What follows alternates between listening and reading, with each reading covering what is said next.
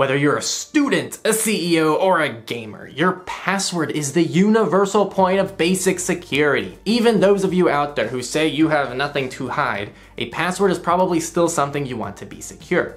So let's subjectively talk about password management with 5 recommended password managers and 2 honorable mentions with an emphasis on open source and end-to-end encryption.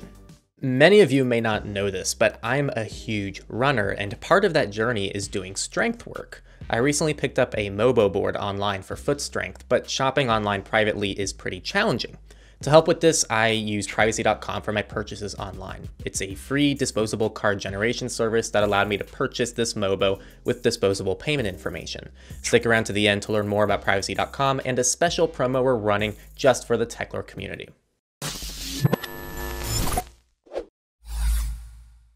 The 2 basic rules of passwords are to use strong passwords and unique passwords. So if a password is breached on one service, it's not the same credential to gain access to other accounts. The problem is you can't easily memorize and keep track of things based on just memory, especially with hundreds of accounts. This is where password managers come in. Password managers do have some drawbacks, which we cover how to mitigate in our course, Go Incognito, so go check that out in the lesson below if you want to take your password manager to the next level. Let's dive into Password Manager 5. A-bind Blur is not open source, and we don't think it's your best option for strictly password management.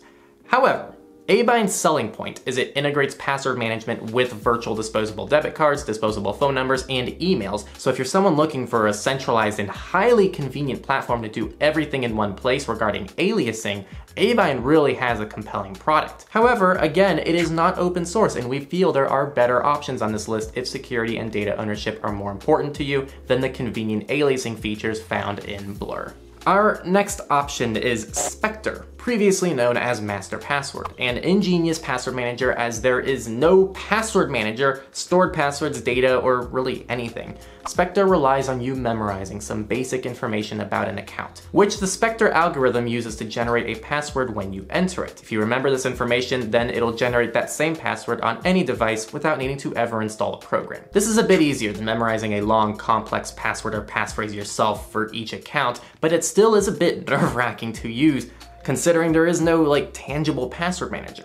From a security point of view, there's nothing to even break into here, but it does require some mental energy and there is room for human error. Very, very cool concept, though definitely not for everyone. Number 3 is Nextcloud. Now, Nextcloud can be used with many different password managers, both inside the Nextcloud ecosystem like Passwords and Passman, as well as other external password managers that can be synced via Nextcloud. Without getting too far into the rabbit hole, if you're already using Nextcloud and you're happy with it, don't miss out on some of the options available to you here that are not only FOSS but self-hosted on your own Nextcloud server. Side note, but don't forget to set up end-to-end encryption on your Nextcloud servers if you're going this route. Option 2 is a popular name and it's Bitwarden. Bitwarden is open source with a super generous free plan for its users. If you want a traditional password manager experience found in services like LastPass and Dashlane, but through an actual trusted service that is open source and values you and your data, this is it. Bitwarden has fantastic compatibility with all major operating systems and integrates extremely well with each OS and its browsers. It's free and easy to set up, so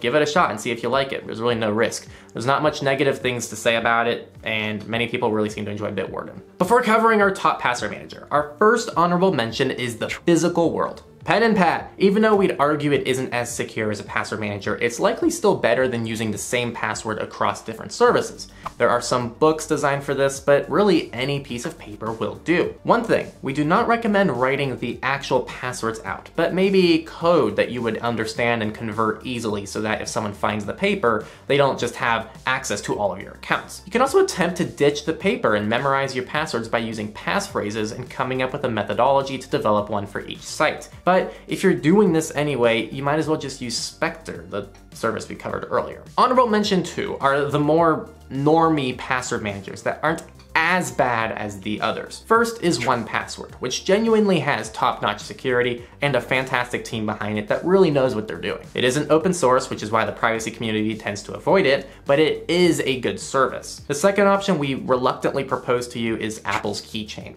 Keychain is open source and end-to-end encrypted, and it integrates incredibly well with the Apple ecosystem. We recommend the other options on this list over Keychain and 1Password, but if your choices are weak passwords or these two, we urge you to at least start with those two. They really are the only two normie password managers we would recommend to people from a privacy and security perspective, but we still recommend you try to move beyond them if you can. And finally, our top password manager may be pretty expected from many of you, and it's KeePass. KeePass is open source and completely local by default. It's also an open standard, so you'll find countless KeePass clients in all shapes and sizes to accommodate your individual needs. KeePass has infinite possibilities. You can set up key files to essentially function as 2FA, you can use it with hardware keys, you can keep it entirely local, you can even keep your database on a flash drive and keep it on you everywhere, or you can cloud sync it with Google Drive, you can use Nextcloud, really anything. We have an entire tutorial diving into KeePass. The cons to KeePass are it doesn't cloud sync by default, meaning if you want that or need that, you need to configure it to do that. Also, it doesn't have a central client and a traditional account setup. You just have this encrypted database file, meaning you have to choose clients for each device you use and figure out a way to keep track of them. KeePass is the furthest thing from a central, unified experience, which is its biggest pro and con, depending on who you're talking to. Regardless, it's our favorite password manager. We urge everyone to try it out and see if it works for their needs. Privacy.com is how I do much of my online shopping, and I cannot recommend it enough. You can generate single-use burner cards, set monthly limits, label and assign uses for each card, and more, all through their completely free service. Yes, it's free. Even better, we're running a campaign with them to give you $5 when you sign up. I cannot recommend this service enough for those of you looking to keep your payment information safe online. It's my go-to service. Click our link in the description to get started with Privacy.com and claim this offer today. So how do you handle passwords? What's your favorite password manager? Let us and the world know in the comments. If you enjoy our content, check out our support methods like our Patreon down in the description. We also accept PayPal and Monero and many other forms of donations and other things you can do to support us. We will see you next time on Techlore. Thank you for watching.